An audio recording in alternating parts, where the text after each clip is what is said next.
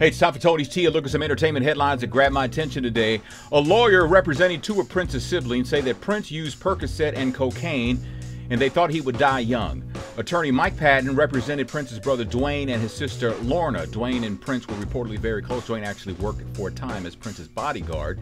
Dwayne passed in 2011 and Lorna in 2006, so we're supposed to take this lawyer's word that this is what they said without being able to ask them? Man, please. Next! Hey, in a two-part interview airing on Dr. Phil tomorrow and Friday, Nick Gordon admits that Bobbi Kristina did have a drug problem. He says he saw Bobbi Kristina do drugs in social settings while Whitney was alive, and that he smoked drugs along with her. Bobbi Kristina's drug use worsened after her mother's death. Quoting now, this is what Nick Gordon said, that's kind of the only way we knew how to deal with what had happened. Columbus Short may be facing some jail time of his own after failing a drug test and testing positive for weed and cocaine. Los Angeles Superior Court Judge Leslie Brown received details about the failed drug test and wants Columbus Short in court for a hearing on May 9th.